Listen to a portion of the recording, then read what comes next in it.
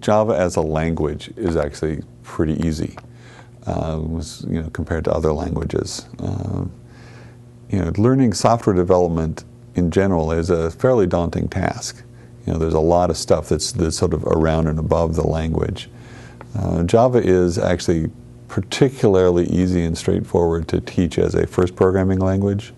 There are a lot of books about it. There are a lot of interesting tools. There are things like the BlueJ programming environment that comes along with a textbook. That's really a great way to learn Java. And when I've watched people go through the sort of learning Java process, if there are people who have never done any programming before, it's actually pretty easy. The hard nut for most people is understanding what object-oriented programming is all about.